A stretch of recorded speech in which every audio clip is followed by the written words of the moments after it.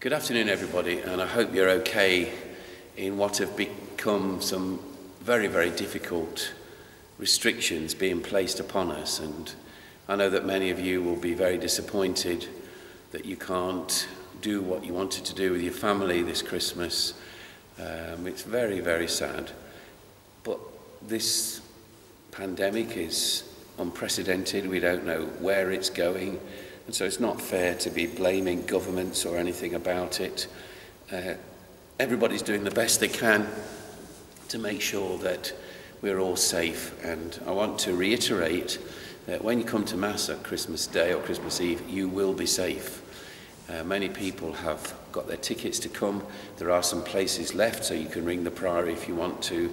Just be sure of having a place. We've spread the masses out on Christmas Eve, which has made a big difference. So we won't have 400 people here at once. But those people will be here and they'll be able to hopefully celebrate Christmas together and worthily. And that's a great thing. So just to remind you that there's Mass on Christmas Eve here at 12 o'clock, which will be the televised Mass. 3 o'clock in the afternoon, 7 o'clock in the evening, and midnight, literally at midnight, and then on Christmas morning at 8 and 10. The Masses in Market Bosworth will be at 9 o'clock on Christmas morning, and then there'll be Mass at 6 o'clock on Christmas Eve in Old Shilton and 10:30 in the morning. After which, some of us, if you so wish, are going to go and say a prayer at Father Terry's grave. So I hope it all works out, and I hope we can have a prayerful, reflective time. And that's what we've been trying to think about these last 2 or 3 weeks. It's not easy for me to explain all these things to you in the pulpit, because it takes time and it takes a bit of, listening and so on. So you're looking at all this stuff next to me, that is Greek. And you say, well, it's all Greek to me. Yes, I'm about to explain why it's important. So what we've been doing is we've been looking at the biblical texts around our Lord's birth, which we sometimes call the infancy narratives. And we've concentrated our energy on St. Matthew and St. Luke, because there are no stories of our Lord's birth in St. Mark. And we've talked about the similarities between them, how they echoed the Old Testament on purpose to show that the Old Testament texts were being fulfilled in the person of Jesus, and how the event of his birth actually happened, as St. Luke points out to us. Today then we're going to look at St. John, which is entirely different. The first thing is St. John's Gospel was written maybe 20 years after the others, and that 20 years was quite important. When Luke and Matthew put their accounts together, people had come to believe that Jesus was the promised Messiah, that he was, in his own words, the Son of Man. And so that's reflected in their accounts. 20 years later, the church had come to realize that Jesus was not simply the promised Messiah, but he was in fact the Son of God who had been there for all time. And that is what is expressed in John's account of his birth. There is no stable. There is no Mary and Joseph, no shepherds, no kings, no nothing. Our Lady appears in St. John's Gospel only twice, and when she does, it's rather peculiar circumstances. She is present at the first event of Jesus' ministry, the marriage at Cana, and she says to her son, they have no wine, like any mother would. And he uses a very strange expression. He calls her woman. Woman, what is that to me? Sounds a bit disrespectful. But in that expression, he is separating himself from his mother so that he can carry out his ministry. And when his ministry comes to the end, when he's on the cross, that's the second time she appears next to St. John. And he says to her, woman, this is your son. Son, this is your mother. So it's almost as if Jesus' ministry in St. John's Gospel is bracketed around the person of his mother at the beginning and the end, but he doesn't appear in the middle. And so what we have here is a highly worked over account of Jesus' birth, which is not one big domestic like the others. And St. John had come to realise that Jesus was Almighty God, the same God that was there at the very beginning of time. And that's why he begins his account using the same words as are used at the beginning of the book of Genesis, which is a Hebrew word, Bereshith, which is that word which means in the beginning. Now in Hebrew, the word for word is davar. They pronounce a B as V in Hebrew, davar. And not only does it mean word, but it's much more dynamic. It means an event, a happening. So when we say in Hebrew that Jesus is the Word of God, he is the happening of God, the event of God, the person of God, which, makes you think when at the end of each reading at Mass we hear, this is the word of the Lord. What that actually means is this is the person of the Lord. And when God speaks, something happens. So when creation happened in that first chapter in the book of Genesis, the first account of tree, which is the newer one, a very philosophical account of creation, God said, let there be light, and there was light. And so in God's speaking, something happens. And throughout that account in Genesis 1, he says, let there be light and dark, let there be so on. And when he speaks, something happens. The word and the event are the same thing. Which brings us then to St. John's Gospel, at the beginning of St. John's Gospel, the story of Jesus' birth. Now, in order to understand this, we have to think first of all about what we call tenses. In English, there are 3 past tenses: the perfect, the imperfect, and the pluperfect, which I'm sure you all know. So, I did something, or I have done something, a past tense, is the perfect tense. Yesterday, I have decorated my house yesterday, or I decorated my house yesterday. The pluperfect is I had done something, which looks even further back. I had been there many times, but this time was different. So that's what they call the pluperfect tense. And the imperfect tense is about what you were doing for a long time. So I was living in the Outer Hebrides for 10 years. I was. So that was is an imperfect tense which denotes a continuous activity. Now, just to make life difficult, in Greek there is an extra tense called the aorist tense, and it splits up what we understand by the perfect tense. So, in Greek, the perfect tense is I have done something, but when you say I did something, that is the aorist tense. Bang, I did something. It's a very definite thing, which we will come to in a minute. So, this brings us to our bit of Greek here. I'm sorry about my awful writing. En arche en hologos, kai hologos en pros ton theon, kai theos en hologos. In the beginning was the Word was with God, and the Word was God. Okay, right. That word, ein, as it's called, is the imperfect of the verb to be. So, in the beginning was the Word. The Word was all the time. It continued to be. It was a continuous thing. And the Word was with God. And the Word was God. So, that use of that tense is telling us that God was there from all time, and that the Word was with him and was him. The event of God was with him, which is Jesus, of course. And then the prologue, as it's called, goes on. It talks about he was in the world that knew that had its being through him, but the world did not know him. He came to his own people, but his own people did not accept him. And that's what's called the history of salvation. It talks about how God was in the world throughout time. And he was offering himself, he was giving himself throughout, and that's what we call salvation history, and his people rejected him.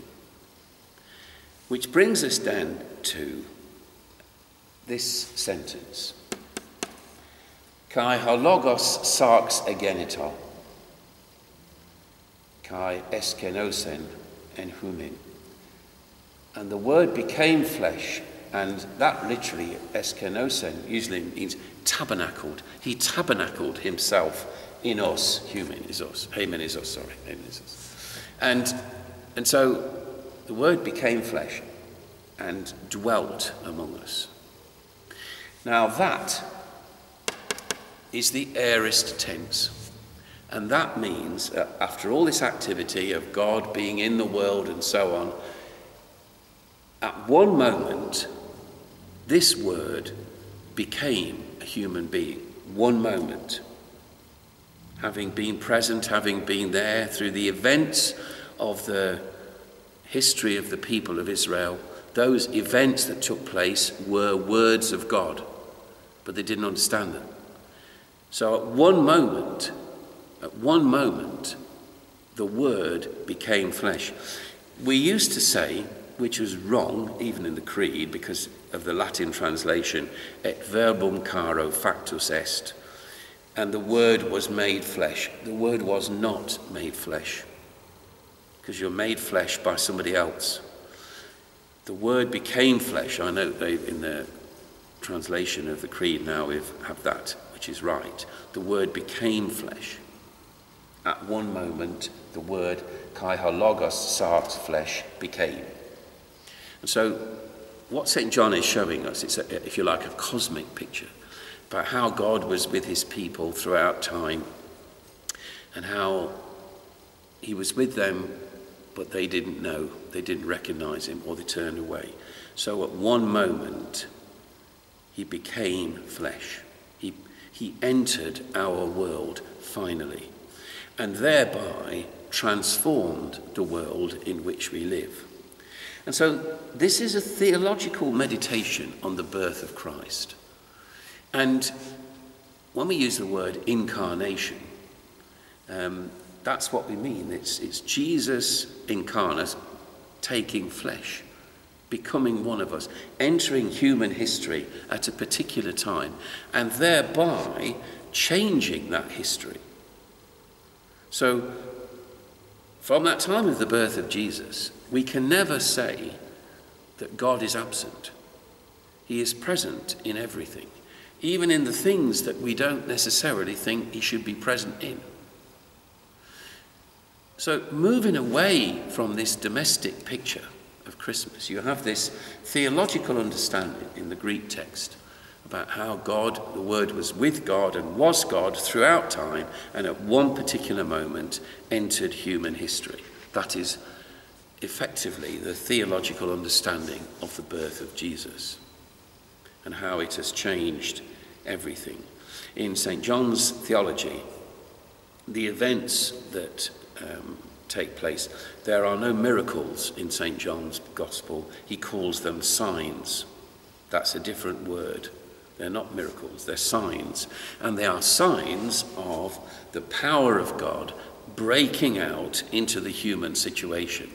And there are 7 of them, beginning with the marriage at Cana and ending with the raising of Lazarus. And in biblical thinking, 7 is a magic number. Obviously, God made the world in 7 days. And the 7th is what encapsulates the rest. So, if you like, a sort of diving metaphor, the degree of difficulty increased as he went along. So he, changed water into wine, and then, cured a man at the sheep pool, then he cured a deaf man, and then he gave sight to a blind man, and then he raised Lazarus from the dead. So in John's thinking, this prologue, as it's called, sets the scene for this almighty God who was from the very beginning breaking into human history, and the events that take place are the sign of God's working among us. And that is an entirely different theological understanding. And since that time, we've meditated on this. We've tried to put this faith into different concepts, different words, but we're still saying the very same thing. So I'd like to read you something, which is a version of St. John's prologue that was written in 2010. Written in 2010, and this was put to music. And you will recognise it as being one of the opening pieces of the musical Mother Mary. But this is not an accident. It's not just putting funny words to ABBA songs. This is expressing that truth in a modern setting. But it's the same truth. So, in the very beginning, God lived on his own with no friends to call his family. He felt so lonely and very sad and thought he'd made a world with all the love he had. He spoke, it came to be. He made the sky and seas, the plants and trees, the moon and stars, and you and me. It was not too long before his friends rejected him and turned to their own needs and ends, forgot his love and his care for them, lived for themselves and for what they could just gain and get. Each time they turned away and always spurned his love, stopped listening to his voice so true come from above. He sent them warnings down through the years, his word ignored, and it fell too soon on their deaf ears. The prophets, kings, and angels came. They took no notice or heed, and then confirmed his fears. When nothing could be done, at last he sent his Son, his life, his love, his very self, the only one. And then the chorus is, don't reject me, I'm your Father. Come back with all your heart. Turn to me again, I love you. We'll make a brand new start. So those words written 10 years ago for a musical are exactly the same as this Greek text, which we are familiar with in its English translation on the morning Mass of Christmas Day. The meaning of Christmas, the meaning of Jesus' birth, is not simply a polite little story of sentiment. It's interesting that in some translations of St. Luke, the word, there's another word for word in Greek, it's called tokrema, and in some translations the theology of St. Luke prefigured what here, and so the shepherds say, let us go to Jerusalem to see this thing that has happened, that the Lord has made known to us.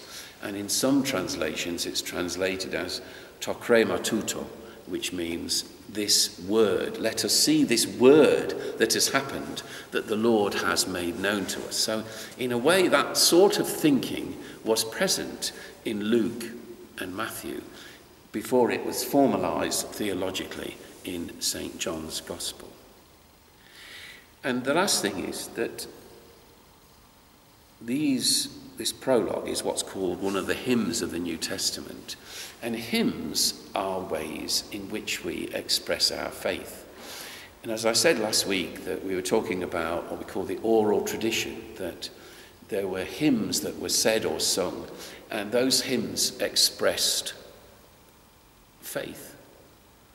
And so this, when you read it in the translation, a brilliant translation, in the beginning was the Word, and the Word was with God, and the Word was God.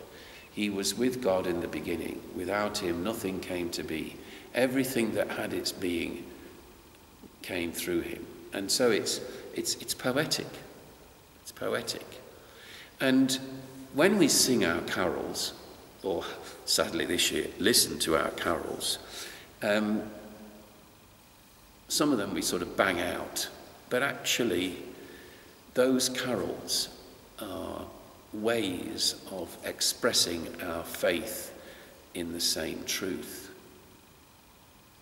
And I'm sure you'll all have your favourite carol. My favourite carol is called O Little Town of Bethlehem. And in the midst of that, there's this beautiful verse. How silently, the wondrous gift is given. So God imparts to human hearts the blessings of his heaven. No ear can hear his coming. Yet in this world of sin, where meek souls will receive him still, the dear Christ enters in.